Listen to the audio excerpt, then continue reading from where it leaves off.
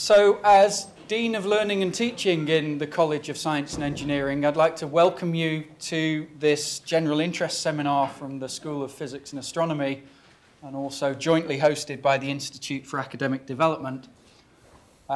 Also extend a welcome to those people. I don't know if they can see me, but I hope they can hear me on the webcast of this lecture. But most of all, it's a great pleasure to welcome and introduce today's speaker, Eric Mazur, Professor of Physics and Applied Physics at Harvard University.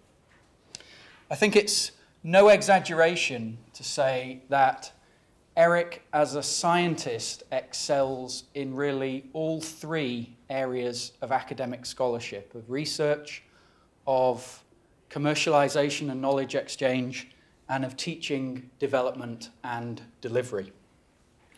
He's a distinguished researcher in optical physics with over 230 scientific publications and 12 patents.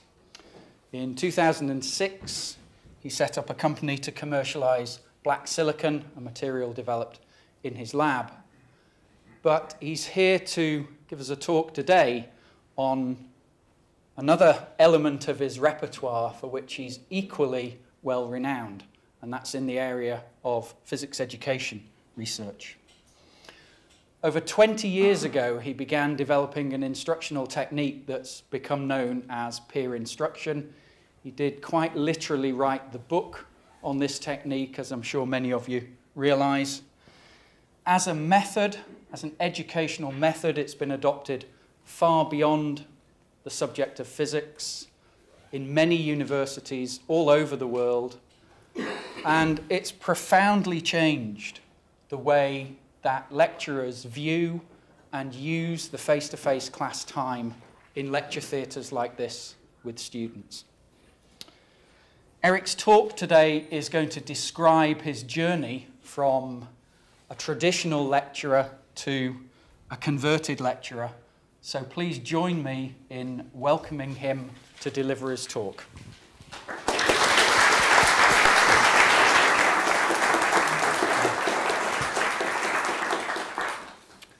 Wow, there are a lot of you here.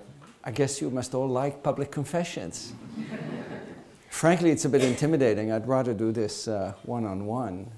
I guess I just have to remind myself of the American proverb, the more you confess, the more books you will sell.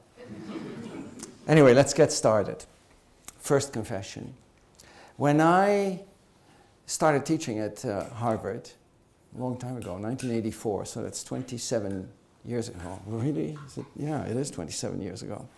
When I started teaching, I never asked myself the question, how am I going to do this? Which is sort of odd, right? When you start doing something that you haven't done before, that's the first question that should come up in your mind. Didn't. It was perfectly clear to me how I was going to teach. I was going to do to my students what my teachers had done to me. Well, in fact, it was almost an unconscious decision. And I think in retrospect, and in my own self-defense, it's not that surprising, right? You tend to project your own experiences onto the world around you, see it through your own eyes. And I naively thought that I had learned everything I knew in the classroom, taking notes in a setting not very different from this one. Anyway, so I started lecturing, and as a beginning assistant professor at Harvard, I was asked to teach the course that none of my colleagues wanted to teach, the leftover course, physics for pre-medical students. They didn't want to learn physics. They were postponing the course as long as they could to their junior or senior year, but they had to take it because it was a requirement, a pre-medical requirement. And, you know, most of these students have heard nothing but horror stories about physics. So they're not predisposed to being very friendly to their physics instructors. But, you know, what happened to me was that very quickly the signs that I was receiving were that I was a good teacher. By the traditional standards, I was doing a good job. What are the traditional standards? Well, I can think of two of them. One is the dreaded end of semester questionnaire. Most of my colleagues, when they taught that course, would come close to committing suicide at the end of the semester when they saw the remarks that the students made about their teaching.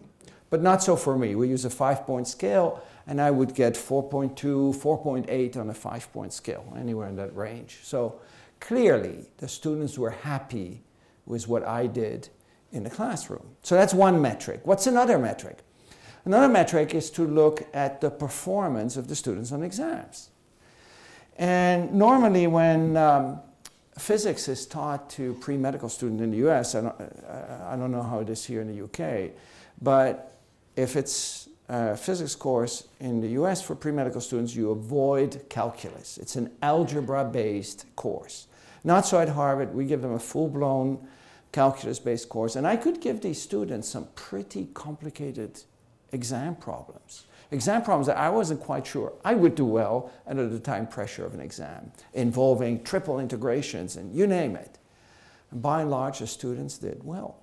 So in short, they liked what I was doing, they did well on what I considered complicated exams. Obviously, I was doing the right thing.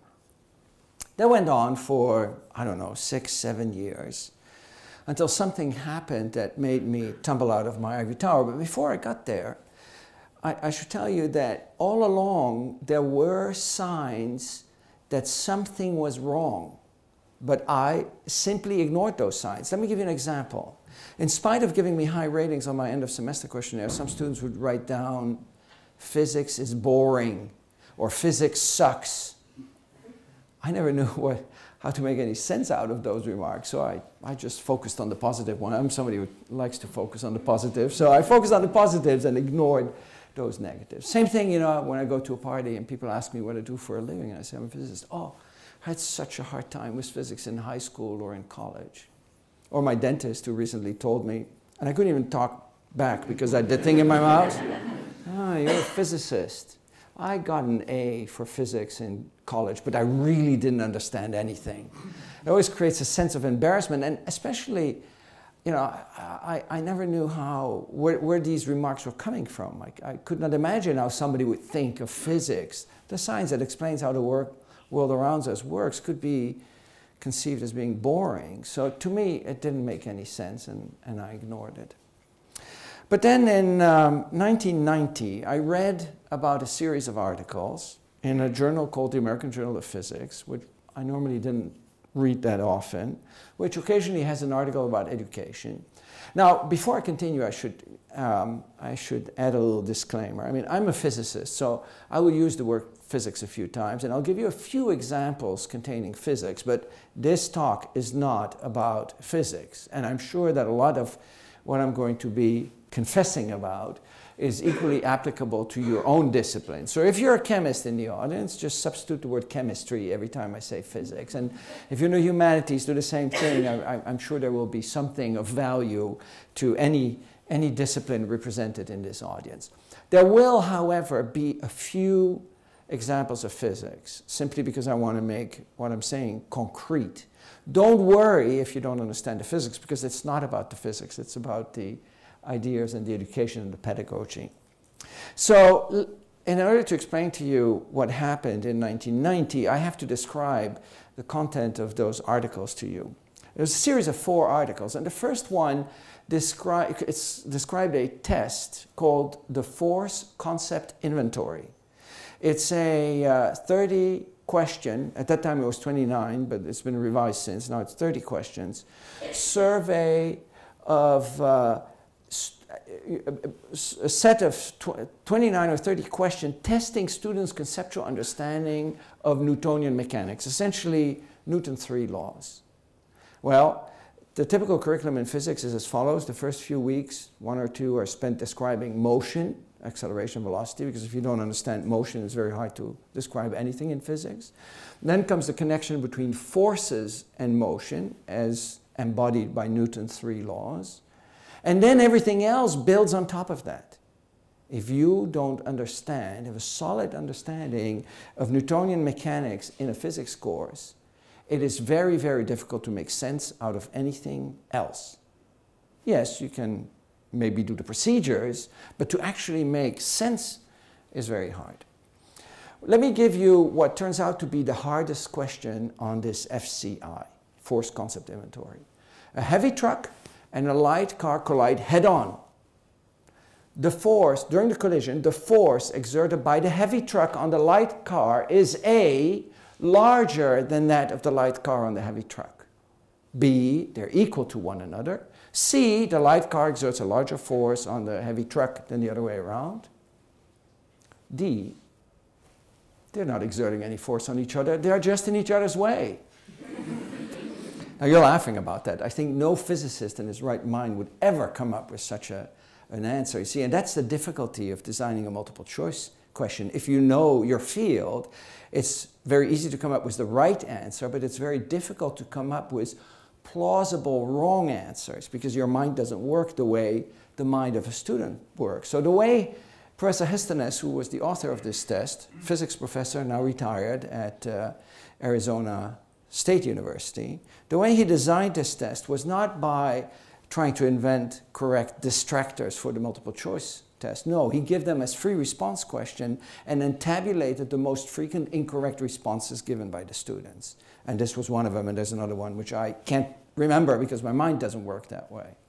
Now, in spite of the fact that most students have no trouble reciting Newton's third law, which says action is reaction, the force of A on B is the same magnitude as the force of B on A, when B and A are replaced by small car and heavy truck, all of a sudden they forget about Newton's third law. And they're convinced that the heavy truck exerts a larger force on the small car than the other way around.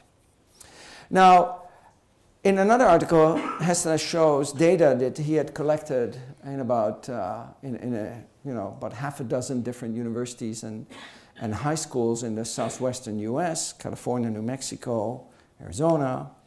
And the interesting thing is that this test does not contain any jargon. For example, when I told you the question I just told you, you probably in your mind were starting to already formulate an answer before I reminded you of Newton's third law. There's no jargon. There's words like force, but we develop a concept of this notion of force long before we take a physics course, or even if you don't. You can stop anybody here in the street of Edinburgh and ask them any of the questions and they'll formulate an answer. They can even probably articulate the reasoning behind it, not necessarily the right answer. That means that you can give this test to a student before instruction, and then you can repeat it at the end of the semester to see how much the instruction has done to change misconceptions that students had entering in the course. And one of the things that Hestenes showed was that there's hardly any gain. Doesn't make that much difference if you test them at the beginning of the semester or at the end of the semester. In fact, there's not even correlation with end of semester ratings of professors. Award-winning teachers, those that we recognize publicly, end up not doing any better than the worst, dull, dry, boring teachers you can imagine. So I looked at that and I thought, no way.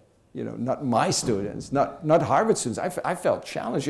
To me, this was high school stuff. And most of the students at Harvard University have taken an advanced placement physics course on which they've earned 5 out of 5, the highest score, in order to try to place out of a physics course, but we don't let them place out. So I thought this was not something that had any relationship to what I was doing in the classroom, but I felt challenged. I thought, I'm going to show that in my class the results are very different. Now, unfortunately, it was too late to do a pretest. We were already halfway into the semester. But I was dying to show that my students would ace this test. So one day I just walked into the classroom and I said, look, I'm going to give you a quiz. If you say test to a pre-med, he or she freaks out, right? So I said, I'm going to do a quiz. You don't have to worry about this quiz. It's not going to affect your final grade in any way. It's just to measure the efficacy of my own teaching. As soon as I said that, I realized I'd taken away any incentive to take that quiz, right? Because if you tell a pre-med it's not going to affect your final grade, they won't even show up. So I thought I better give them a reason for actually coming. I said, look, next week we have a midterm examination coming up. If you take this quiz, seriously, it will help you pinpoint any difficulty you have. As soon as I said that, I realized I told them a huge lie.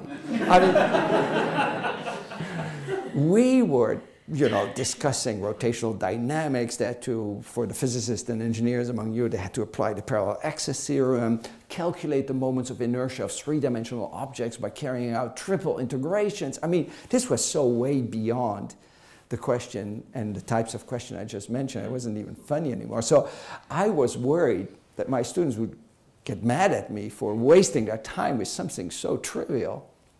Oh boy, were my worries quickly dispelled, because hardly had they taken their seats in the computer classroom where we administered this test, or one student raised her hand and she said, "Professor Mazur, how should I answer these questions? According to what you taught me, or according to the way I usually think about these things?" I had no idea how to answer that question. And by the time the test had been completed, I had been dragged out of my ivory tower. And it was clear that there was something really serious going on. Anyway, what I'd like to do in the next 50 minutes or so is get this point across. That's my message. In case you doze off, I want to get it in right now. I promise you, I won't make you doze off. I'll keep you awake. But is namely that we should shift the focus from teaching to helping students learn. The idea of teaching is sort of almost a myth. You can't put the knowledge in people's head. The best I think I can do now is help students learn. Now, the more I've given this talk many times, and the more I say the statement, the more obvious it becomes to me. And maybe it was already obvious to you, but I'll add some meat to that statement over the coming 40 minutes or so. And I'll do that in 3 parts. First, I'd like to talk a little bit about education. Many of us here are involved in education. We're doing it. We're an educational institution. But if we were to all take a little piece of paper, and I'd give you a minute or two to write down a concise definition of the word education without pulling out your Blackberries and iPhone and looking it up online. But even if you do that, the definition you find in the dictionary is not very illuminating. I think many of us would actually struggle to define what it is that we mean by education. Which is weird, right? Because we're doing education, so we should not have any trouble defining what it is. Well, I'd like to talk about that a little bit. What is it exactly, and what is it that we're trying to accomplish? What do we mean when we say we're educating people?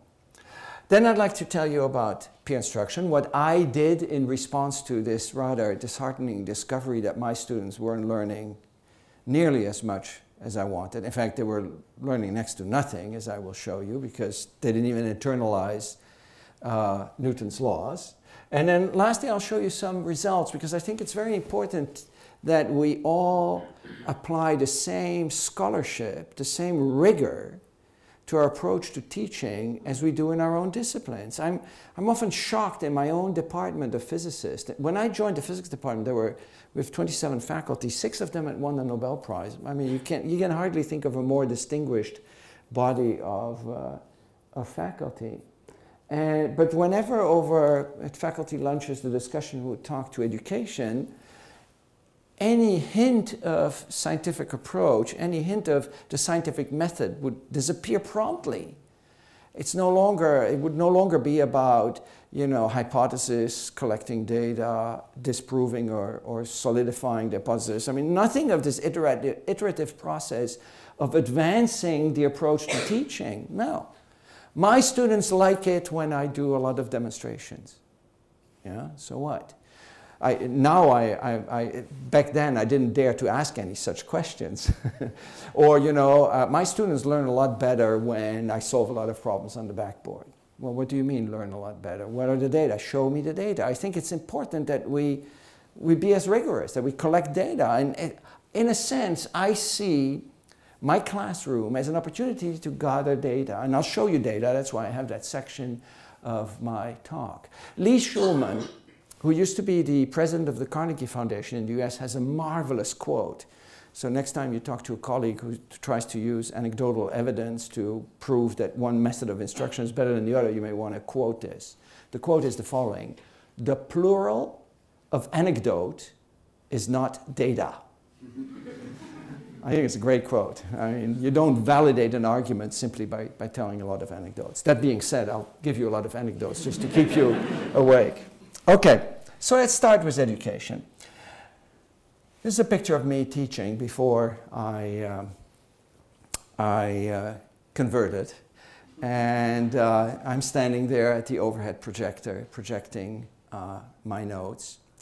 And in a space that's not very different from this space, and probably not very different from 99.99% of all learning spaces around the globe, all dating back to the ancient Greek amphitheater, designed with one sole purpose: to focus the attention of many onto a few.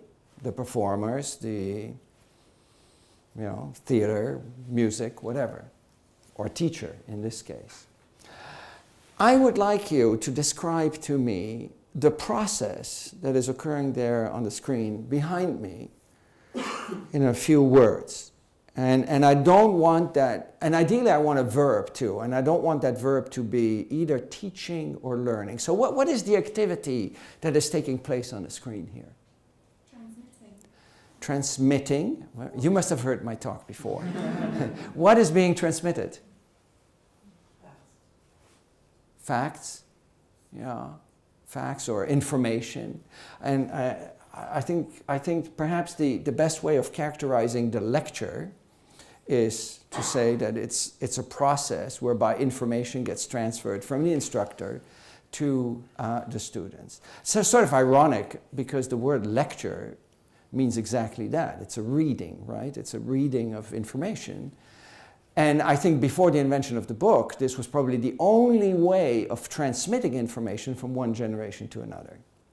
Of course, Gutenberg invented the book 500 years ago, so why didn't we abandon this lecture process, this lecture method 500 years ago? Well, at least until the Industrial Revolution, I guess books were not a commodity. But you know what? My students had actually rubbed it in my face that that's what I was doing. And I actually got upset about it when they rubbed this in my face. Let me tell you what happened. When I was assigned that course, Physics 11B, and the question that came up in my mind was not how am I going to teach. Guess what the first question was that came up in my mind? What, or more precisely, what book am I going to use? So I went to a colleague who had taught the course before, and I said, what book do you use in this course? And he said, oh, we use Halliday and Resnick, and you should order copies for all of the students. And Halliday and Resnick, physicists among you, I see some shake their heads. It's been a classic for, what, 60 years? I don't know, for a long time. Anyway, so I went to the bookstore and I ordered 150 copies of Halliday and Resnick because I heard that that's what needed to be done. Now, I don't know how it is in the UK, but where I got educated across the channel in Holland, you wouldn't buy a book, certainly not an introductory course. I mean, why buy a book? Why spend $150 or the equivalent of $150 if the instructor is presenting the material to you? So, but anyway, I ordered the book, and as I walked back from the bookstore to my office, I thought, wait a minute, if all the students have the book, what am I going to do?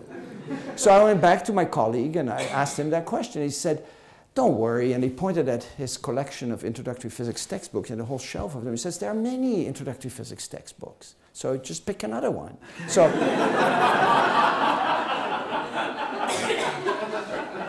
so I looked at the books, and very quickly there was one that I really, really liked for two reasons. One, it had a somewhat different approach. Rather than starting with, Newtonian mechanics, it started with conservation of momentum, and I really liked that. So, but the real reason why I eventually chose that book was it was out of print. Students couldn't get their hand on the book. So it was the perfect book to prepare my lecture notes from. So I prepared lecture notes from that book, and then in class, I would either project the lecture notes or I would write them on the board there behind the letters that you see.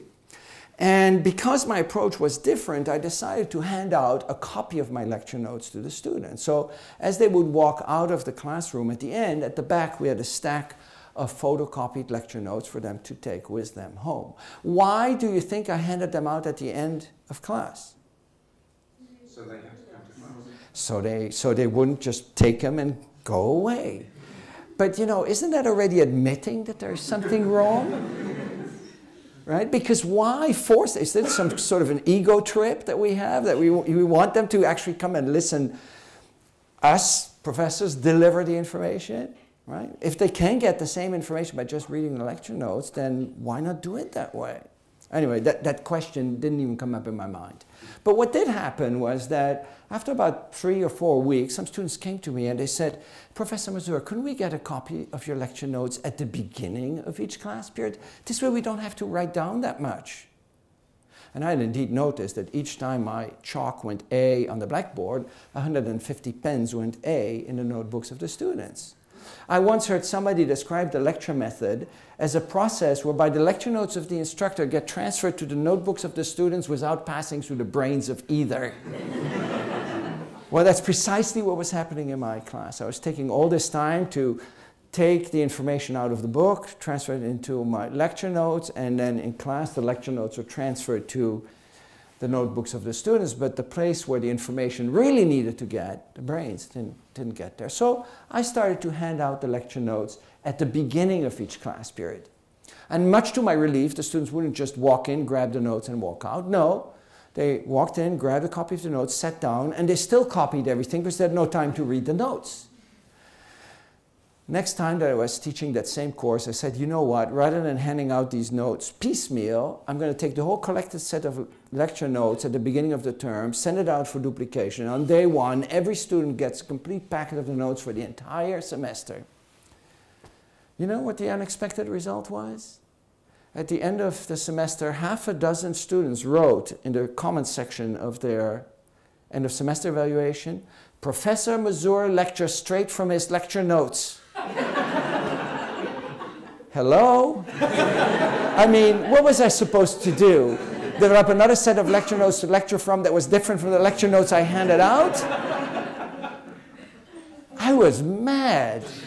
These ungrateful students. But you know, if you stop to think about it, they had a point. I was focusing on delivering information.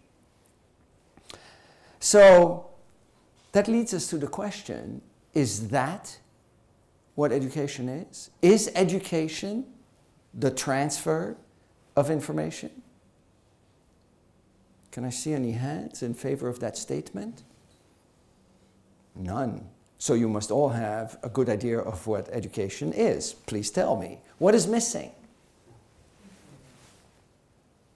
Thinking about something. Thinking about something. And Internalizing something.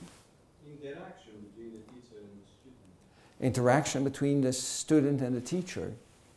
Any other? Making meaning. Making sense, making meaning. That's right. It's not enough just to have that information and then only be able to replicate that information.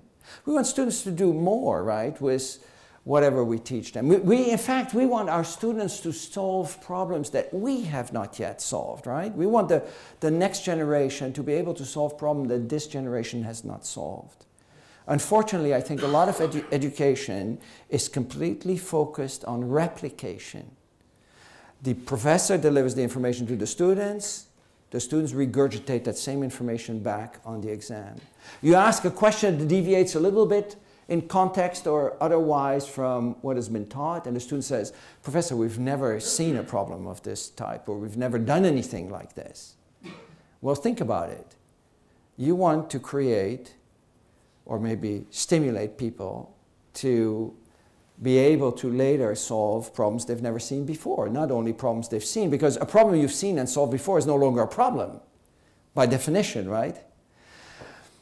Anyway, so I think the important part is that, you know, students, as you said, need to, I don't remember what the word was, you said internalize, I would say assimilate that information. You need to build a mental model. You need to be able to distill out of that information something that you can apply in a different context.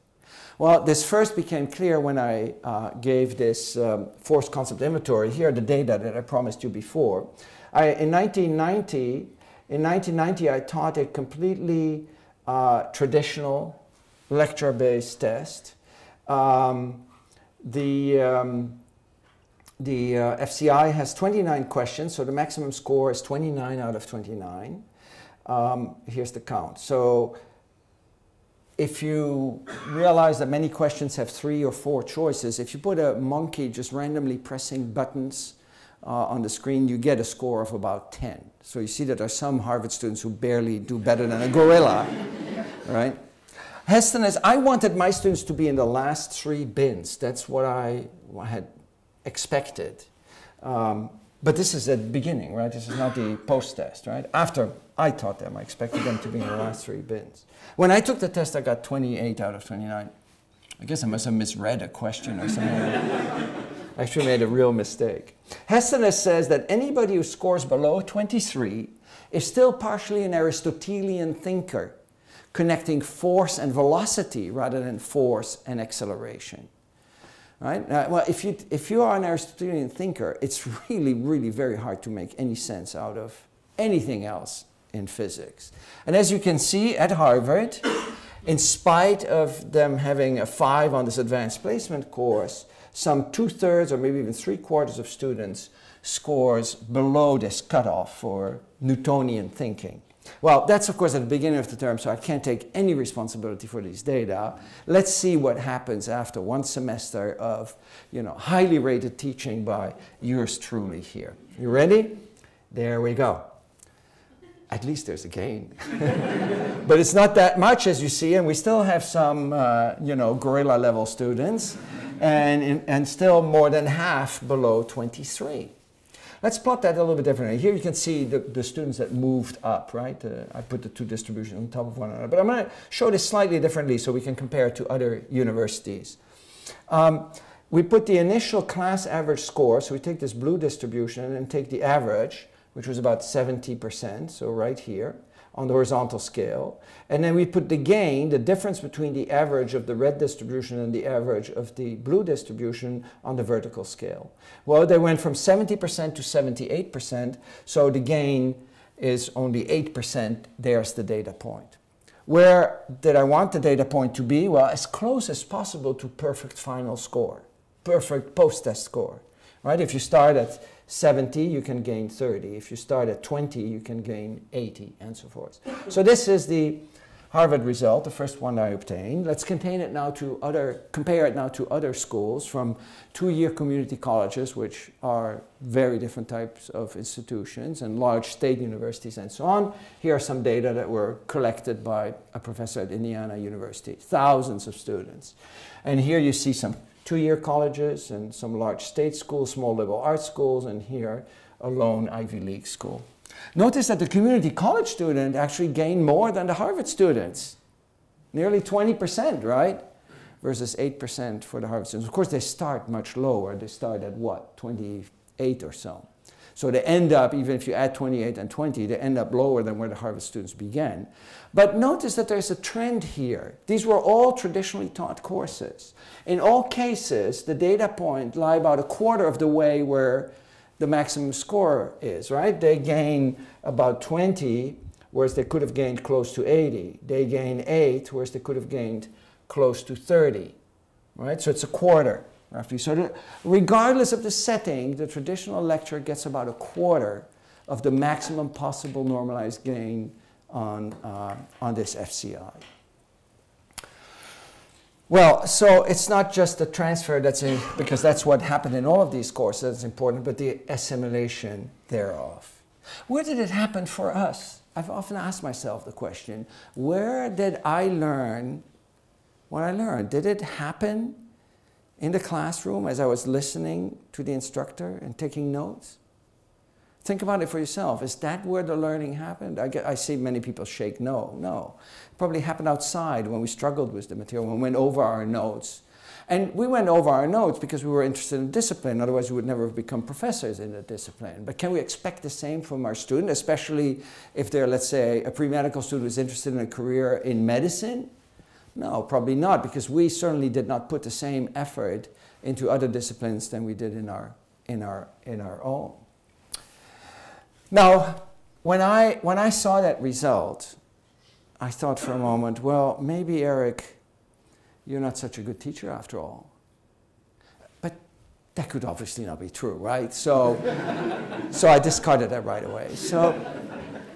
I was trying to explain how this poor result had occurred. So I thought, maybe dumb students.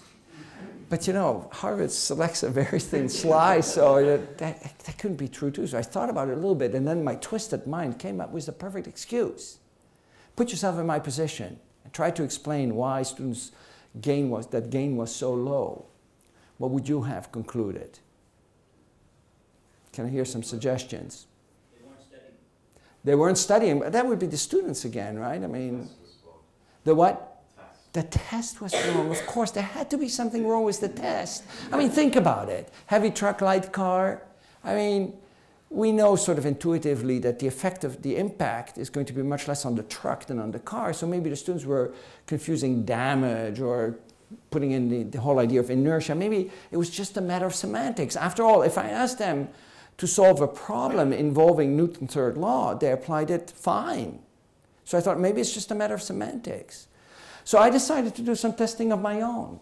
And that's when I discovered another really important point, namely that the conventional way that we assess our students is very misleading. Let me give you an explicit example, and this will be the last physics that I will show to you. And again, it's not important if you don't understand the underlying physics. What I did is I decided, first of all, to stay away from mechanics and Newtonian, because we all have these intuitive notions of force, acceleration, and so on, right? But circuits, electrical circuits, we have very little intuitive notions about it. And I decided to take two problems, one traditional, straight out of the textbook, and another one which would be verbal, qualitative. I'll show them both to you. So this was the problem that was straight out of the textbook. 3 resistors, those are the thing with the little wiggly lines, 2 batteries, and the students were asked to calculate the current in the 2 ohm resistor and the potential difference between the points P and Q. If we were to ask the physicists here and the mechanical or electrical engineers to solve this problem, it would take 10 minutes. It's not a very complicated problem. It's about maybe 2/3 of a page of equations. But I'm sure that if after 10 minutes we'd compare our answers, we'd find a range of answers, because it's very easy to make a mistake. There's ample opportunity to make mistakes. And I'm sure that many of us, including myself, would wrong minus sign or whatever. Well, this was problem number 5 out of 5 on a midterm examination. On that same examination, I put this question. 3 identical light bulbs, A, B, C, are connected in series, one after the other, to a battery, much like the lights in a Christmas tree. And then here there's this switch S that shorts out the last light bulb. Don't do this at home tonight. It's dangerous, okay? I don't want to give you any bad ideas here. Now, the question that the students were asked, so a short, by the way, means that all of the current goes through that short. It has no resistance or nearly 0 resistance, so nothing would go through C anymore. It would all go through that short once the switch is closed. The students were asked the following question. When that switch S is closed, what happens to the intensity of A and B? What happens to the intensity of C? What happens to the current through the battery? What happens to potential differences across A, B, C? And what happens to the total power dissipated? And the only thing that students had to say was it increases, decreases, or stay the same. No calculations. I even told them they didn't have to give a justification. I didn't insist on a justification. That's a bad idea, because it's actually the reasoning that matters more than the answer. But anyway, if you understand DC circuits, it takes 30 seconds to answer that question. And of those, 25 seconds are spent on part E. You just answer the question. I mean, once you understand the basics. In fact, what I didn't tell you at the beginning of this talk is that the large courses at Harvard are taught by 2 faculty members. We alternate weeks in order to free up the other faculty from interacting with the students. And that meant that in order to put this on the examination, I had to convince my colleague that this was a good examination problem. So I went to his office, I showed him a handwritten draft of this problem. He looked at it and he said, "Eric, you're out of your mind." I said, "I don't think so." And he had not been part of the fall semester, so he didn't know about the FCI and everything I just told you. So I told him, and I said, "I really want to know it." I felt it was my prerogative to put this on the exam because I had been the one teaching DC circuits. Anyway, he listened patiently and he said, "But Eric, we only have 5 problems on the exam. We cannot give away 20%. I said, "Well, I hope we're giving away, but I'm not sure." Well, we argued for half an hour and he finally reluctantly agreed to put it on the exam, and we made it problem number 1, you know, the warm-up problem. Turns out the students overheated on this problem. Professor Mazur, said one student, this problem number 1 was the hardest problem on the exam. Or another student who said, I didn't know how to get started. What do you mean getting started? If you started, you're done, right? Anyway, I said to the rest of the teaching staff, let me grade problem number 1. Why? Because, you know, as I told you, I'd only asked the students to write increase, decrease, stays the same. So I thought that I could grade, at that time we had 250 students in the class. I thought I could do it in, you know, 2 hours, quickly go through it. Big mistake. Big mistake. Some students had freaked out and written 6 pages in their examination booklets, writing down everything they knew about DC circuits in hopes of, you know, somehow saying the right thing. To the physicist here again, some students were talking about RC times. I have no idea. Anyway, and I had to read it all in order to see whether it was correct or not. So it took me a whole weekend to grade this. And by the time I'd finished the grading, it was clear that we had a problem. On the left, you see the conventional problem, the textbook problem, and the average was something like 7 out of 10. On the conceptual problem, that light bulb problem, the average was 5 out of 10. Do you see that huge peak at 2 here? Just to amuse the electrical engineers and physicists here, I have to tell you where that 2 comes from. Here's what most of the students in my class assumed, or half of them at least. When you close the switch S here, nothing happens to the current through A and B. Right? After all, it doesn't know yet that the switch is closed because it's further downstream. Right? So you're going to have the same current here, but now what happens at this junction? Right? Before the switch is open, it can only go straight. When the switch is closed, it could go straight or take a right turn. So the big question is, how much is going to take a right turn and how much is going to go straight? Well, what do you think 50% of Harvard students concluded? 50-50. I already told you if you make a short, it all goes through the short. But anyway, 50-50. Okay, so how would they answer this question? Intensity of A and B, nothing changes. Wrong, because with 2 light bulbs connected, you have more current, less resistant, therefore more current than with 3. So they lost 2 points there. What about part B? Well, it gets half the current. So they wrote down decrease. You know what? That's where they got their 2 points. Of course, it goes off, but I had to be fair. Now, these are some of the nation's brightest pre-meds. Some are going to be surgeons doing bypass surgery.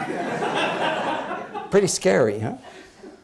Anyway, these are the same students on the same day. So let's see if there's any correlation between the performance on one type of problem with that on the other. So let's plot for each student the performance on the conceptual problem versus that on the traditional problem, to see if they measure the same thing. Well, I'm afraid I have to disappoint you. There is not much correlation. Data points all over the place. But if you're willing to stretch your definition of a line a little bit, you find that about 50% does equally poorly or equally well on both types of problems. But now look around that line or band or whatever you want to call it. 40% lies below it, which is not surprising. We already concluded that, right? They do quite well on the conventional problem, not that well on the conceptual problem. But now look here. This is almost empty. No data points. What does that mean? That means a student who understands the basic concepts is likely to do well on the traditional problem as well. But there's a large fraction of students who does well on the traditional problem but does not understand the concepts. Who are these students? 40% at Harvard. I challenge you to try something like this here, and you'll probably find something very similar. Who are those 40%? What are these students? Why are they there? How would you classify those students? You have them here too? Rote learners. Rote learners. Rote learners. We have a term for that in the US. I don't know if it's the same here. Plug and chug, right? They see a problem, they classify it, and then just follow a procedure.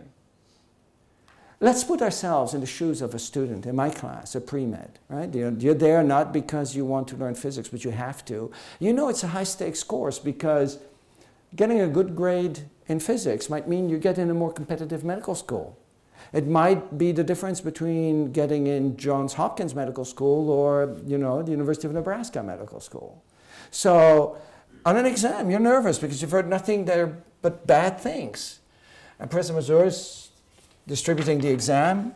You probably remember those days that you were taking an exam, right? You're sitting one seat apart, you're still looking through your notes quickly, sharpening your pencils, and the teaching staff is handing out the exam printed side down. And at one point, the professor says, now put your notes away and you may begin. Turn silent and you can hear 150 exams being turned around. Now imagine you're one of these students and you look at the exam as you turn it around and you see this diagram. This one. Where? There. Right? You turn it around, you see that diagram. What is the first thought that crosses your mind? I want an answer from the electrical engineers or physicist. What's the first thought that crosses your mind? V equals IR or Kirchhoff's laws. Kirchhoff's laws are the laws, for those of you who don't know, that describe how currents distribute themselves in current. Why? Because you have pre-programmed. If you see a diagram with wiggly lines, it means it's a Kirchhoff's law problem. You haven't even read the text. By the time a second into the exam has landed on its back, you already know that problem number 5 is a Kirchhoff's law problem. How much physics is left once you have made that identification? Physicists, engineers. None, right? It's just a matter of taking the numbers, which are conveniently presented in a diagram, and putting them in the right spot in Kirchhoff's law, and then turning the algebraic crank. That's not even calculus or anything, it's just simple algebra, high school algebra. And clearly most of the students in my class are pretty good at that. Do they understand Kirchhoff's laws? There's a reason I'm showing that. No, because if they understood Kirchhoff's laws, they would have had no problem with this question. So these are students who are likely to become frustrated because just applying things by rote, A, is not very intellectually stimulating. B, if you don't understand why you're applying these procedures, it's not very interesting. And plus, you're bound to run into problems because you won't be able to take this into a different context and apply it. So the remarks that I told you in the beginning about physics being boring or not understanding physics and being frustrated, I mean, 40% in my class is bound to have that experience. So that's when I finally asked myself the question that I said in the beginning at my first confession that I should have asked myself, what should I do? And the first thing that came up in my mind was, well, maybe I should teach graduate courses and stop teaching undergraduate courses. But I wasn't willing to give up that much. And the solutions presented itself serendipitously, like most good things in my life, including the black silicon that you heard. It was a serendipitous discovery in my lab. They happened by accident. I told you that I was afraid that students would be offended by the simplicity of this FCI. They weren't offended at all. They were horrified by how poorly they'd done. They knew they had this midterm coming up. They asked me to organize a special session where we would go through every single question on the FCI. So I booked one of the classrooms in the Science Center at Harvard from 7 to 10. We spent 3 hours going through every single question. When I got to that question of the heavy truck and the light car, I decided, okay, I'm going to make a free body diagram showing all the forces on the car there and on the truck there. I drew the forces of gravity, the force of the road up, and then I drew the force of the car on the truck and the truck on the car. And I said, by Newton's third law, these two forces are equal in magnitude. What else is there to say, right? So I turned around, and I could at once see that there was a problem. You know, you could see from the expressions of the students. So I thought, let me ask, does anybody have any question? They were so confused they couldn't articulate a question. You know how it is, right? I mean, sometimes it's hard to articulate your own confusion. You know, they were at that stage, right? So I said, this is a problem, so I better do this again. So I redid it, and this time I brought in acceleration. I thought, look, even though the forces are equal in magnitude, the truck is much heavier, therefore that force is going to have less effect, and the truck is going to accelerate less or decelerate less than the car. I thought that was a brilliant way of addressing their misconception. So I turned around triumphantly, only to see that they looked even more confused. And I was out of ammunition. They still could not articulate any questions. So, but I knew one thing. I knew that about half of them had answered it correctly on the FCI. So I did something I'd never done in my class. I said, why don't you discuss it amongst yourselves? It was a classroom as full as here, was maybe even more people. It exploded in total chaos. They forgot about me. It was something I'd never seen in a classroom, because I would always, you know, lecture, and then I would stop and say, does anybody have a question? Anybody? Students look down, they don't even want to make eye contact, right? And if you wait long enough, it's always the same person in the front row, reluctantly. I mean, it's just no interaction at all, right? Here they were all talking. And what happened was really surprising. Within 2 minutes, they sorted it out. At first I thought, how's that possible? I spent 5 minutes and unsuccessfully, and they talked 2 minutes and figure it out. But imagine you have two students sitting next to each other, John and Mary. Mary has the right answer because she understands it. John does not. On average, Mary is more likely to convince John than the other way around. But, and I think this is really the crux of the matter, Mary is more likely to convince John than Professor Mazur in front of the class there. Because she has only recently learned it and still sort of has a feeling for what the conceptual difficulties are that the beginning learner has. Whereas Professor Mazur learned it such a long time ago, to him it's so obvious that it becomes difficult to understand what problems a beginning learner can have. You would think that the more you advance in your career, the more qualified you become as a teacher. I'm sort of making the opposite argument. The less qualified you become, because the harder it becomes to understand the problems of beginning learner. I don't know if it is like this here, but at Harvard it's often the graduate students who help teaching that win the biggest praise from students, and I think that's one of the reasons. So I thought, is there a way that I can exploit this interaction? And I decided, if we think of education as a two-step process, right? 1, transfer of information. 2, assimilation of the information. And we ask ourselves, which of those two parts is the hardest? I think we'd all agree, it's that second part. Isn't it ironic that in the traditional approach to teaching, we put all of the effort on the easy step, leaving the hard part to the students? Shouldn't we, especially in the information age, shouldn't we do it the other way around? Leave the information gathering to the students. They can watch a video, they can read a book, I mean, they can do so many things. I mean, take a lecture. What would be lost by just filming the lecture, putting it on the web, and having students look at it? What would be lost? You'd say, well, the interaction is lost, but we already argued, there is hardly any interaction. Online, you could have the students interact about the video by annotating it and asking questions. And I'm sure you'd get more questions than you would in a normal classroom. Also, students could look at it whenever it's convenient to them, whenever they're in the right mindset. Right? You wouldn't need this to have the synchronous component of education focused on that. So I think you'd lose very little. But why give students more responsibilities for gathering information? Well, so that we can better help them assimilate when we are together with them. And the way I do that is by assigning pre-class reading. You can talk about that more if you want. And in class, I focus on depth, not on coverage. It's the reading that determines the coverage, not what I do in the classroom. And I do that by questioning rather than by telling. Nothing new. Socrates, over 2,000 years ago, already said we should teach by questioning, not by telling. Here we are in the 21st century, still mostly telling. So what is a concept test? I'll come in, I'll talk a few minutes, and then I project a question. And I give the students some time to think about it. Then they answer individually. And then I tell them, turn to a neighbor, see if the neighbor has a different answer. If not, then find another neighbor. Find somebody who has a different answer, and then try to convince that person of your answer. Then there's this chaotic discussion, and they answer again, and then an explanation. And then I repeat the process over and over. If the question was too easy, I put a harder question. If the question was too hard, I put an easier question. If the topic of that concept is understood, I switch to questions on a new topic. So basically, when I walk into the classroom, I have 10 or 12 questions, of which I maybe do between 6 and 8. Let me show you a little video of how this works in practice.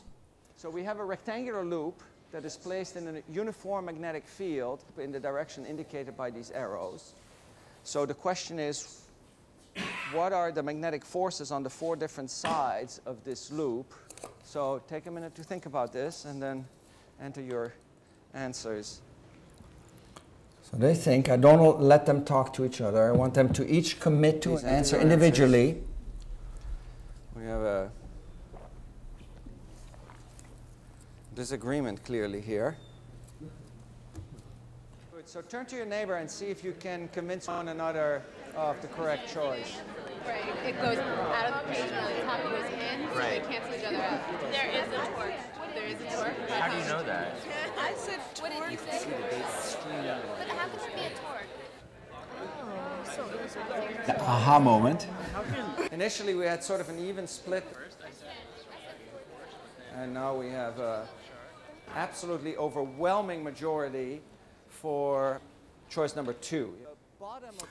So what is happening here? One is it's active, not passive. You cannot sleep through class.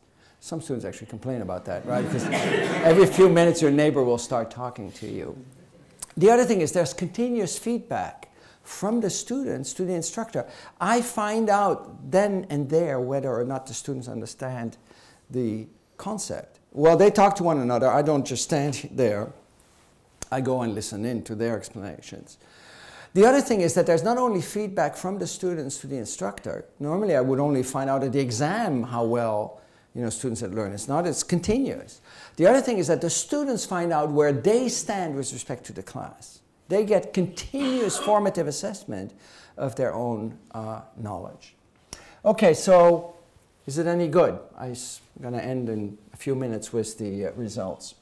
Okay, so I'm going to show you some results. Now, physicists often say, here are some typical results.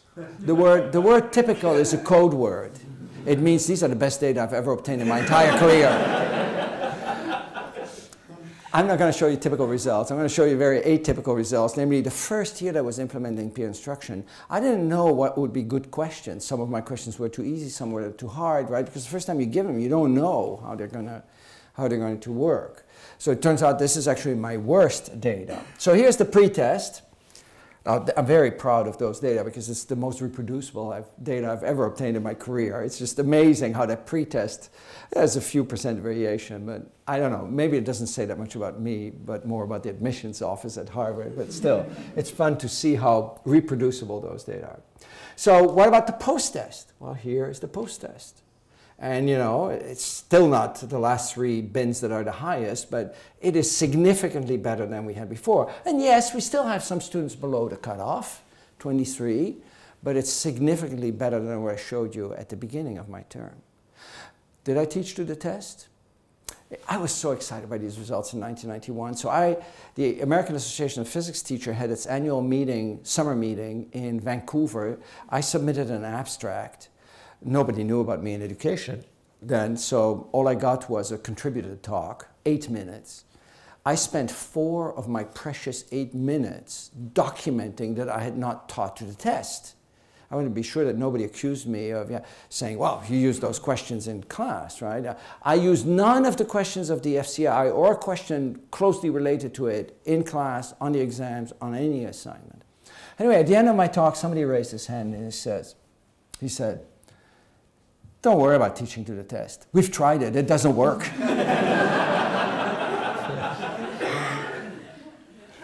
So now we've transferred a significantly larger fraction of the population to higher grades. And if we look at that other type of plot that I showed you at the beginning, instead of an 8% gain, we now have doubled the gain. It's been 16%. And in fact, in the year since, that data point has marched up by simply having a better selection of questions. And the highest data point was obtained by one of my colleagues, by 2 of my colleagues when I was on sabbatical, so it has nothing to do with personality or anything else. And other schools who have implemented interactive teaching, also all the data, with the exception of 1 data point, have jumped up. And if we take not just the best data here, but all of these data together, you see that simply implementing interactive teaching doubles the gain on the FCI.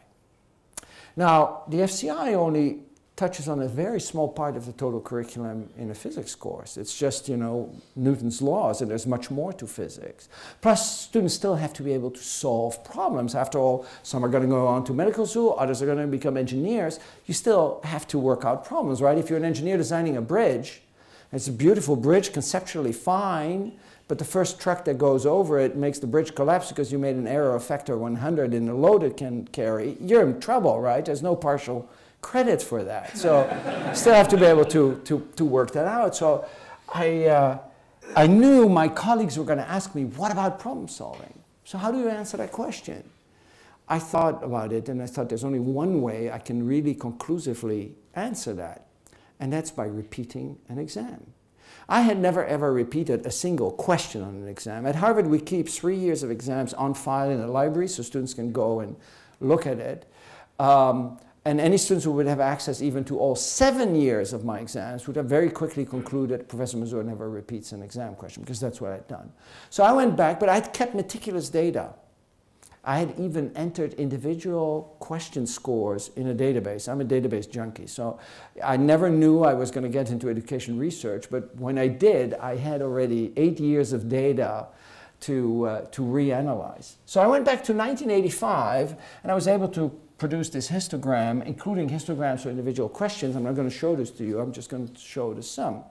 And I thought, now 7 years later, or 6 years later, we can actually repeat this exam. As you see, some students obviously failed the course, others did very well. The average was again 60.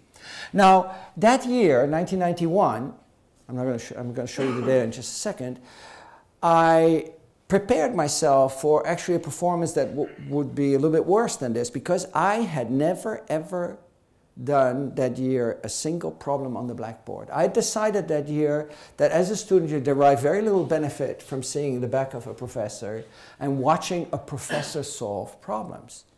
In order to learn problem solving, you have to do it. I mean, you don't learn the piano by popping in CDs of Murray Pariah playing Chopin sonatas. You got to play the piano. You don't train for a marathon by sitting in front of the TV, eating popcorn, watching DVDs of marathon runners. You got to do the running. The same is true with problem solving. You have to struggle with the problem in order to learn problem solving. The only thing that happens when the professor solves the problem on the board is that the students copy the solution in their notebooks and maybe look at it later. So I eliminated all problem solvings, and I said to myself, you know, as long as their problem solving ability doesn't suffer too much, I'm happy, because I know they understand the basics better. But you know what? They ended actually doing better. Even though I'd done no problem solving in class. They had still done a lot of problem solving out of class, but none in class. And you know, the gain is not as big as the gain in conceptual learning, but it's statistically significant to a p-value of 0.01 for those of you who are into statistics. So it's, you know, very solid, and it's a more than 10% gain in the performance. So what does this tell us? This tells us that better understanding leads to better problem solving. Doesn't that make sense, actually, right? But now take the inverse of this statement. Good problem solving doesn't necessarily indicate understanding. I mean, think again about that Kirchhoff's law problem that I showed you. Many students were able to solve that without understanding the basics at all, simply by doing rote memorization of a procedure and applying that procedure. Right? So I had been fooling myself for many years into believing that I was a good teacher based on the students' performance on exam problems. But they were just doing them by rote. Let me show you a very short clip about what the students have to say about it. I think the lectures were really good, and it worked out really well, the idea of everyone teaching each other. You learn the material so much better when you have to teach it. And you are trying to convince the person next to you of your answer, convince them you're right or they're wrong, or trying to find, if you're both have the same answer, trying to think of different ways to explain the same thing. And you intuitively grasp material better if you have to explain it to someone else. The nice thing is, once I learned something, I felt like it was committed to memory, and it still is, as opposed to something that I only learned once, or maybe in passing reading a textbook. So I feel like the difference between that teaching style really helped me learn the material better while I was learning it, and so I wouldn't have to sort of go crazy the night before the exam and relearn everything. It was more relaxed studying. Okay, so in conclusion, I think the traditional indicators of success in teaching, end of semester evaluation, are, I think, very limited. Assessment is misleading. We have a house of cards that, you know, is very easy to poke at and make collapse. And last thing is, I think education is no longer about information. We live in an information age. You know, I think 100 years ago, you had to memorize a lot of things because you couldn't afford to run to the library for every little thing you look up. But nowadays, if I were not to know, let's say, what Planck's constant is, it's no problem because I type Planck's constant in Google, or I pull out my iPhone, press on the Google button, and I say Planck's constant, and a second later I have it to more digits than I could possibly ever remember, right? The latest value endorsed by the National Bureau of Standards. And I can still do my work. So one of the things I've done in my class, and I challenge you to consider that in your own classes, is to make all assessment open book. My students can bring whatever they want to an exam.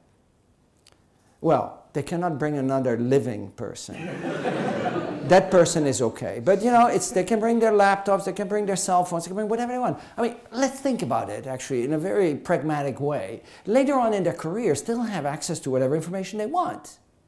So why are we examining them in an environment that is completely artificial that we'll never have to operate under, right? It's not about memorizing information, it's about knowing how to use it. And you know, there are two things that happens when you take that step. One is you're sending a very strong message to the students. But second, the impact is much bigger on you as a teacher.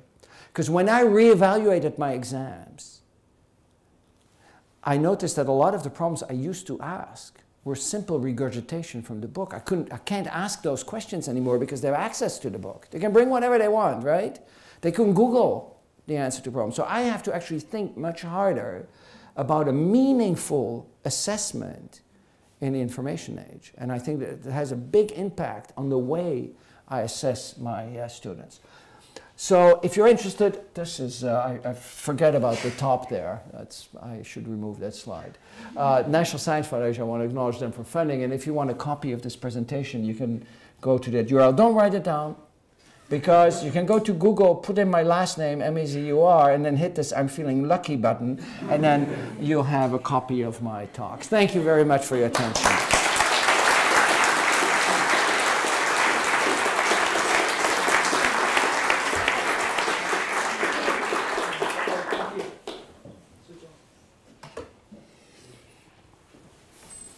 I'm failing with the technology. Thank you very much, Eric. That was fantastic. We've got plenty of time for questions. If you could just wait until I get to you running the line with the microphone before you start speaking, then we can capture the questions on the webcast. Karen.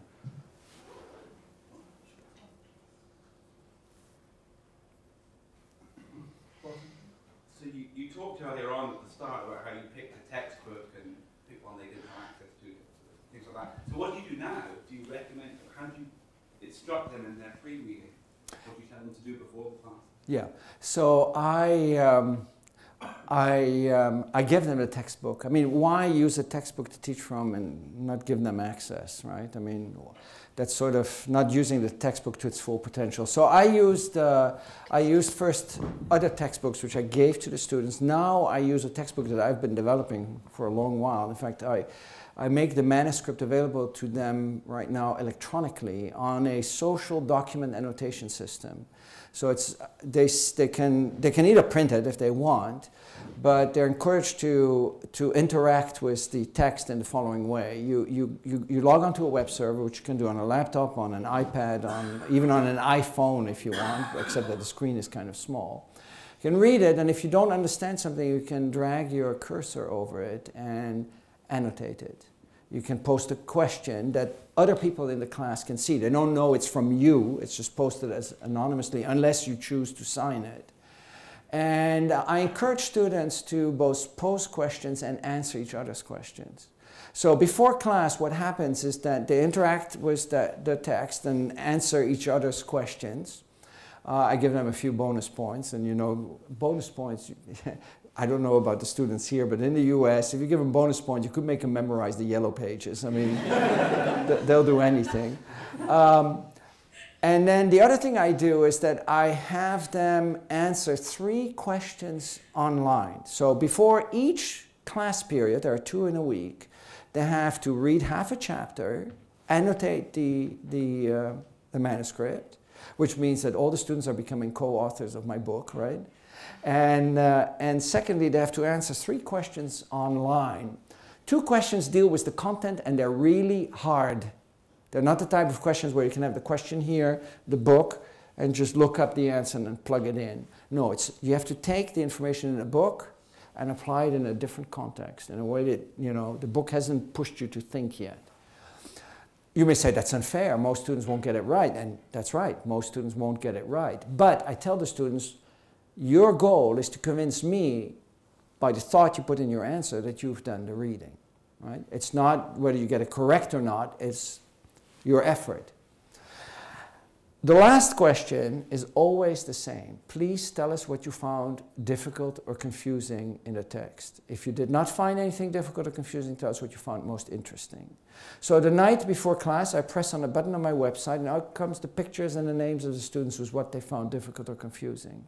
I take that information, and then the next day in class, I summarize the points that they found confusing, and then I start asking questions, often bouncing back the questions that they had at them. So the questions I ask in class now are the questions that they communicate to me. So what's the effect? Well, first of all, 10% of the course credit is completing this assignment. If you don't do it, you lose 10%, which you cannot make up anyway. Even if you ace all of your exams, you cannot make it up, right? So you go from a 10 to a 9, a 9 to an 8, and so forth. So that's the stick. But the carrot is that if you take the effort of communicating to me what is difficult, there's a good chance that the next day in class we'll actually go over it. So that's what I do.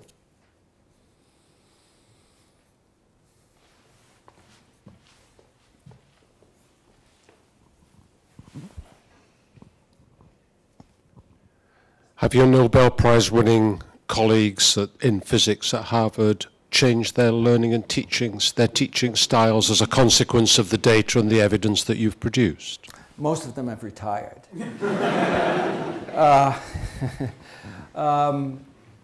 We were actually discussing that this afternoon, and you know, you're never really a prophet in your own country.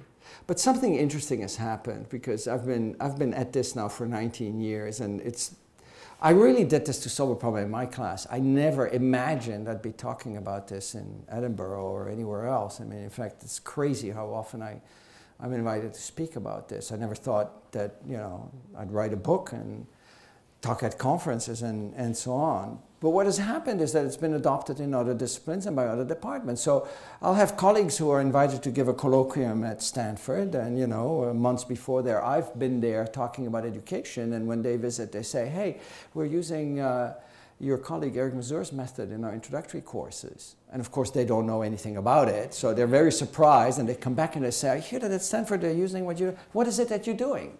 Right? So the message has gone from Harvard outside back into Harvard.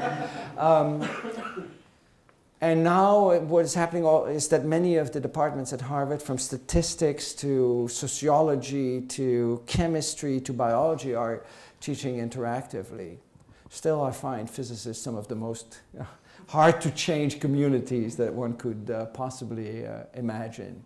So I think, in all fairness, I've had probably less impact at Harvard than outside of Harvard. But that's fine. You know, I don't want to have to live until retirement with a colleague who says to me, I tried your method, it stinks, or my evaluations went down, or whatever. You know.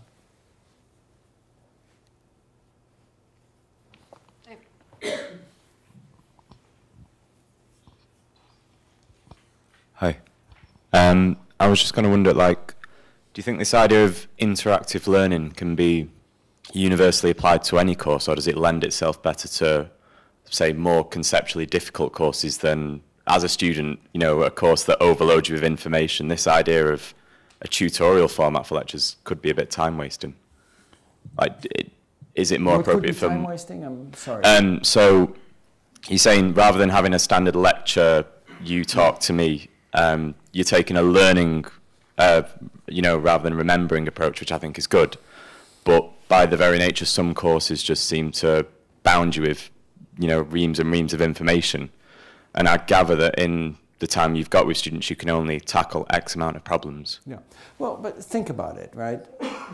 Learning is not very different at any level, right? So if there's anything that's conceptually difficult, it's much better to struggle with the material yourself than to just listening to somebody deliver the information. Also, I mean, why are we putting all of this effort in reenacting the same courses year after year after year if there's so little coming back from the students to us? What would be lost by just filming it and putting it on the web and using it maybe 10 years in a row, right? There's no need to actually spend, because think about it, it's actually very precious time that you're spending one-on-one with the, well, not one-on-one, one-on-many, but face-to-face with the students.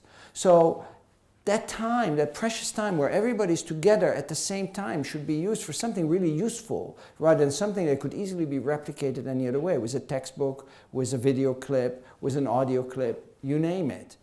So I would say any course where there's a resource available for transmitting the information for that course should probably be taught this way, or for smaller courses I have actually a very different approach. I can talk about that in just a second.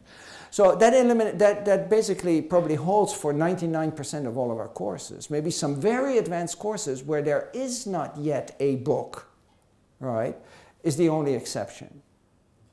But anything else, you know, I teach every other summer, I teach at a summer school, NATO Advanced Study Institute in Italy, where, you know, from all over the world, about 70 participants come.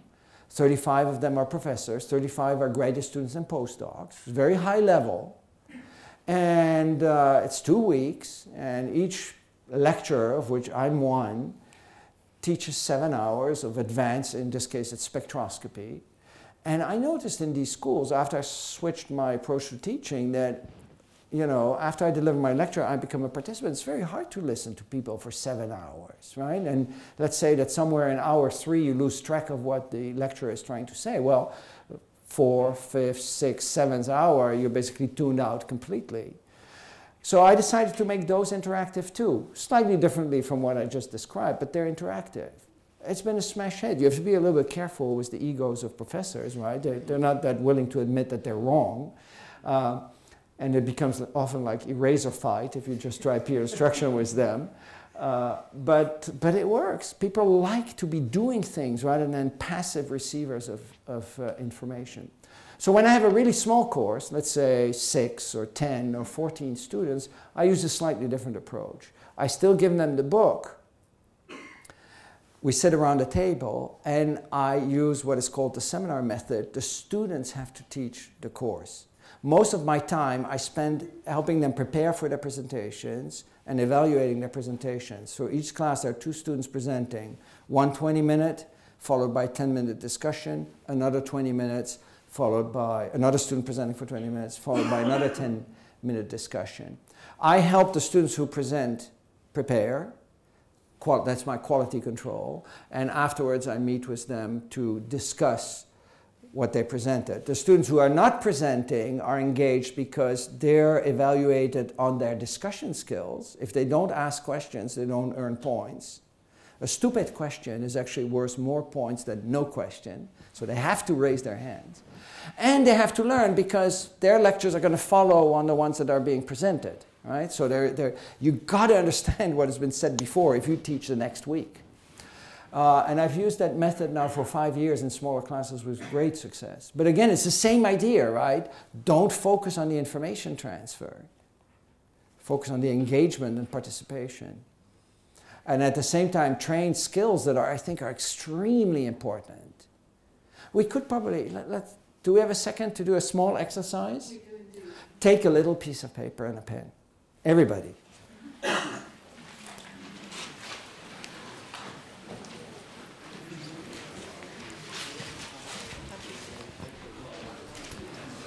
I'm going to ask you to write down something on a piece of paper, and you can be totally brutally honest because we're not going to do anything with it. I just want you to commit it to paper and then fold it. You will not have to reveal it to anyone. Okay? But I do want you to, I want the act of commitment there. What I would like you to do is to think of something you're really, really good at.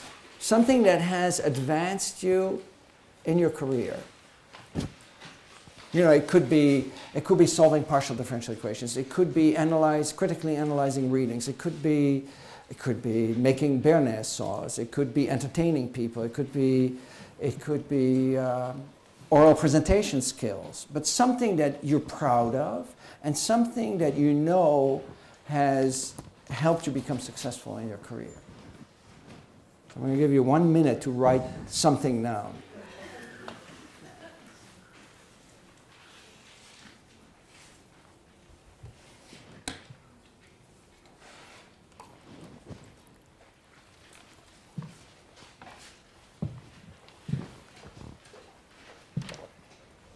You're not allowed to look at what your neighbor writes down. As soon as you write it down, fold it up, okay? Okay, so everybody have something on paper or something? I mean, you're all successful people, so it shouldn't be too hard to come up with something.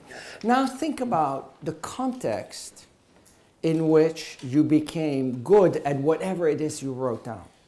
What is it that made you become good? How did you learn it? How did you improve it? How did you become somebody who excels at doing whatever it is that you wrote down? Where did you learn it?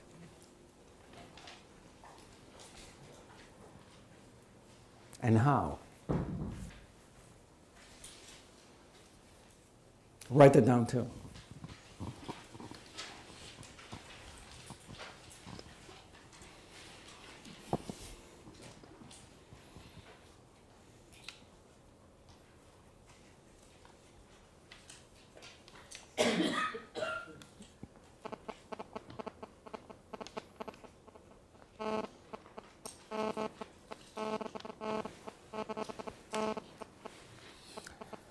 So, does everybody have something on paper?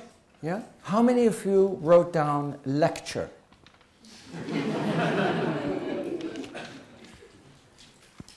I see no hands up. None. Occasionally, when I do this exercise. I presume, I think you probably wrote down, you know, some wrote on apprenticeship, other by trying or by making mistakes or, you know, by studying it. But all active things, nobody, I mean, all of the, and we all agree, this is an important skill, right? I asked you to write down something that was important in your career. So there are a lot of skills that are very important in our careers that we don't learn in any formal way. Like, for example, oral presentation skills. Where do we learn those? There's no formal training for it. So using that seminar method, this sort of wraps up my very long answer to your question, you know, we actually have an opportunity to develop these other skills. Sometimes they're called soft skills. I don't like that because I don't know really what soft skill is. I mean, but discussion skills, presentation skills, and so on. That's why I'm very grateful that you all helped drive the final nail in the coffin of the lecture. Now, notice, by the way, nobody pointed this out yet, but I lectured to you. And you know, I love lecturing, but I don't have an opportunity to do it in my classroom anymore, so I'm really very grateful that you invited me to come and lecture here.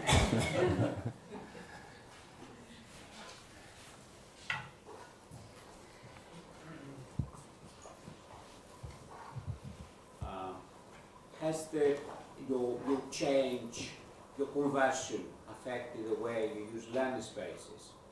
There's quite a lot of discussion about how learning spaces give themselves to better teaching or better learning. For instance, in my institution, most of the teaching is done, the lecturing is done, in very big lecture theatres.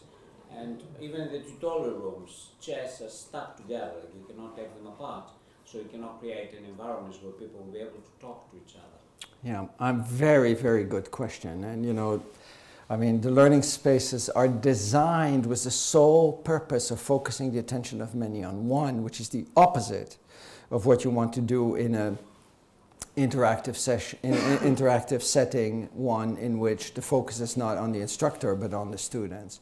So what I have done is I'm just living with whatever space is available, but I would love to design better spaces. I mean, just making these chairs rotate would help, right?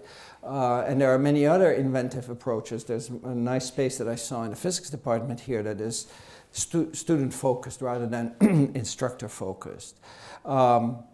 I hope that we can begin to revise our spaces. I'm not 100% sure what the best design is yet. I think that is something that that's still evolving. In the business schools and law schools, instructors don't lecture. They all use the case study method, and the learning space is designed so that, you know, students sit almost in a circle or in an almost closed oval with the instructor facilitating the discussion between the students. In fact, there's a lot of parallels between the case study method and what I do. The case study method, you prepare yourself by reading a case, and then in class, the instructor says, what was the market value, what do you think the market value of that company should be, and then do you agree, and, you know, and basically moderates a discussion between the students. But a lot of the preparatory work takes place outside of the classroom. And the space is very nice because students can see each other. There's only 3 rows. There's still 100 students. I don't know if you've ever gone to a business class, case study, lecture, or class, I should say. There's 3 rows, and there's a slot in front where students put a name tag with big letters like this, so that you can at once see what the names are of the other students in the classroom, and the instructor can also call on you by name. I think that's an attempt at actually making much better use of the space. A class that seats 100 is actually barely bigger than this room, but it's much more intimate because instead of all facing towards the front, they face each other.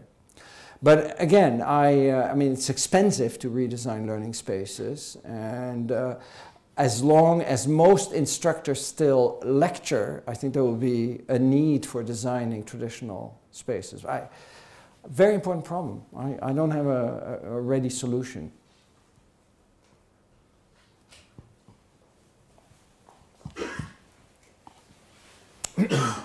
You've shown significant learning gains. What was the reaction of the students come the end of the course? Please. Very good question. So my evaluation has not changed. I think, you know, the evaluation measures very different things, maybe charisma or whatever. There's a very interesting study by Abadi and others in the psychology department at Harvard where they took video clips of, this was done in the 80s, video clips of instructors and showed them to students, asking them to rate the professor, and then compared the rating, turned the sound off, so it was just looking at gesticulation, and then compared the average ratings by looking at the video to the student end of semester rating. They found a very strong correlation with 30-second clip, and then slowly started to reduce the length of the clip. Down to 2 seconds, the shortest duration they tested, they found a very strong correlation. So that means students make up their minds very quickly. It has nothing to do with what is actually being said or the content.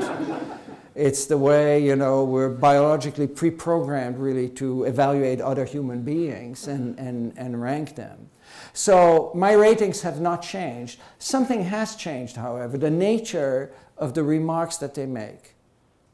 I have not a single student who writes down Professor Mazur lecture straight from his lecture notes.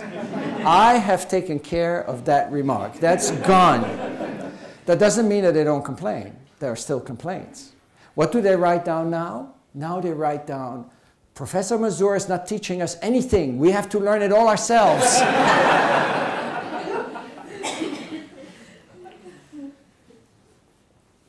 Just following on from your last remark, do you find there's any students that really... I beg your pardon? Following up? Following on from your last remark, do you find there's any students that really don't engage with this at all? That have problems with this? Because obviously it is hard work for them, isn't it? Yeah, it's hard work, and I ask them actually to put, I tell them, look, you know, you got to put in work anyway. The traditional approach is, you know, I'll wait till I was reading the book until I really have to, just a week or two before the exam, right? But you can either read just before the exam, or you can read after class to understand what happened in class, or you can read it before class to prepare yourself for class. It's going to cost you the same amount of time. I tell the students, when are you going to get the most benefit? Before, right? I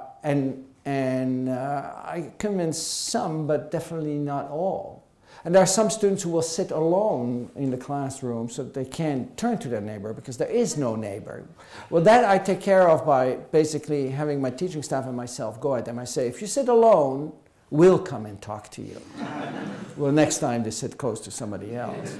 I think that in the beginning there is a lot of resistance from the students because they have done well up to then under the old system, right? They have earned their 5 on the advanced placement course, and they have gotten into Harvard by doing well on mostly traditional classes. So their expectations of how they learn and how the teachers should teach are not very different from most of our own point of views before I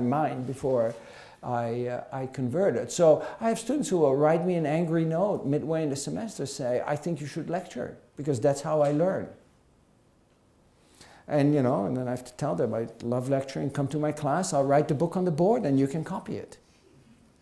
And eventually I think I convince most of them, but certainly never all of them. I share actually some of the anecdotes and show them some of the data. Right? In the back.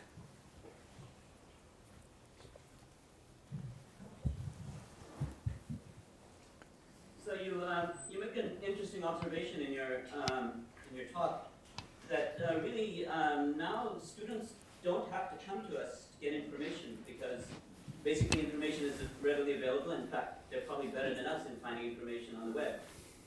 And so I was listening to your method, and I couldn't help to wonder that most of the things that you do could actually just be implemented on the web. I mean, you could also have forums where people talk to each other. There could be somebody that oversees everything.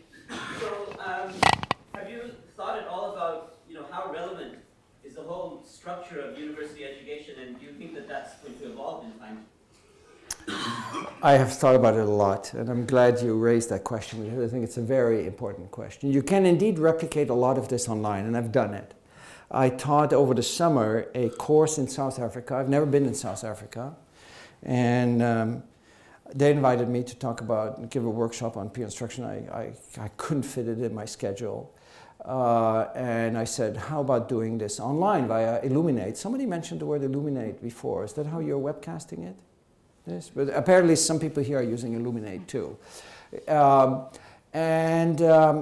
had, these were professors at different universities. It was organized by the University in Pretoria, but all over the country there were faculty participating. And I thought, if I am going to give a workshop on peer instruction and just-in-time teaching, I should actually use those techniques to teach about it rather than just lecturing. I mean, lecture is good to get enthusiasm going, but if you really want to get into the nitty-gritty, you should use those methods also to teach those methods.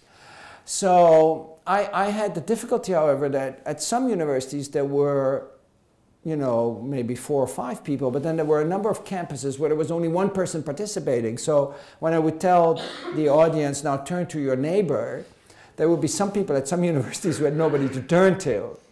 So then we started to use chat. On Illuminate there's a chat function, and as an instructor you can monitor the chat activity. So I would say, if you're alone in that campus, then you should talk to this person. And, you know, so I paired them up. And it was amazing to see the engagement at a distance. That being said, I think, you know, deep down, learning is a social activity. And it's very hard to reproduce online the same social interactions you have in reality. Why is a university education, why is Harvard Harvard, for example? It's not because of the buildings, it's not because of the professors, it's not because of the Nobel laureates or whatever, it's because of the students. And the benefits comes from students interacting with one another.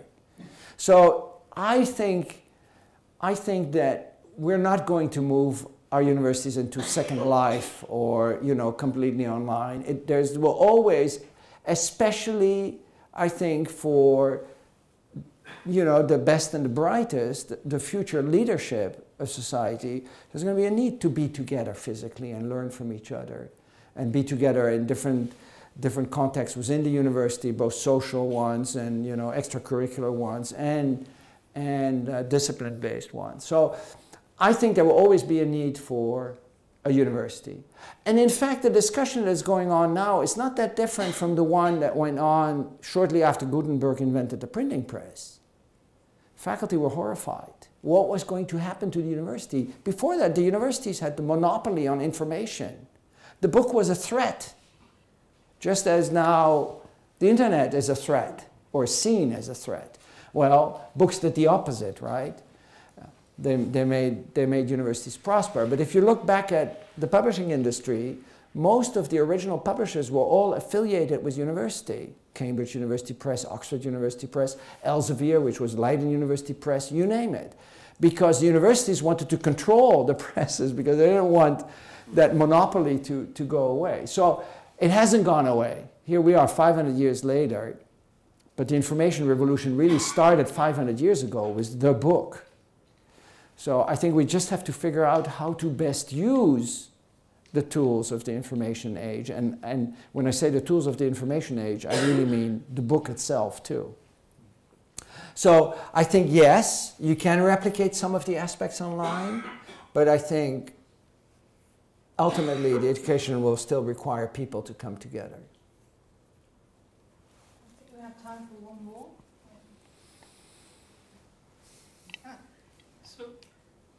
So when we see this sort of talk, people always talk about Newtonian mechanics. Do you think that conceptually that's the hardest thing that there is in physics? I mean, after all, it was up to the 17th century before anybody figured it out. When I came running down here today, being a physicist, I just sort of took 2 steps and just glided along at constant velocity till I arrived, which was nice. Most people can't do that. Yeah, okay, so back to physics here. No, I don't think Newtonian physics is the hardest thing conceptually. It is very difficult, and it took humanity, many centuries to formalize. Well, one person, of course, did it eventually, Newton. But I think, quantum mechanics is conceptually very, very difficult. And I think many trained physicists still have trouble wrapping their heads around certain quantum mechanical phenomena. And I don't think that physics is conceptually more difficult than any other discipline. I think in every discipline you can find things that are conceptually difficult. I think we expect quantum mechanics to be hard. I beg your pardon? There's an expectation that quantum mechanics and relativity will be hard. Whereas I think students, when they come here, think that Newtonian mechanics is boring and simple and straightforward, even though they don't understand it. So the gap between the expectation and the reality is what I meant, rather than, the absolute maybe they level think of it's hardness. boring because I don't know. I think maybe I think they think it's boring. It comes back to what I said earlier. It's perceived as being boring because the focus in most courses is on rote application of the principles without understanding. Intellectually, if you stop to think about it, it's a phenomenal achievement of Newton to have put together that framework of Newtonian mechanics. And I must say, each time I teach it and I discuss these questions with my students, I sharpen my own understanding. There's something that clicks somewhere, something that was not completely sticking together that I elucidate. So I think if you really focus on understanding Newtonian mechanics, it's not boring at all. There's a lot of beauty in thinking about classical mechanics and how it applies consistently among many of the things that we observe, as long as we don't get to the atomic scale or the relativistic scale. So I think the problem that many students see it as boring is because the focus is on rote memorization and application of these principles without understanding, because a lot of them have intuitive beliefs that clash with Newtonian mechanics, like the heavy truck and the light car. The truck is heavier, so it must exert a larger force on the light car than the other way around. Yet if you ask them, how do FAB and FBA f of a on b and b on a compare, they'll all say, well, they're equal by Newton's third law. But there's no real understanding of how that statement can be consistent with some of these intuitive beliefs that people have. And then, therefore, they just focus on the rote application, and yeah, that's boring. Okay.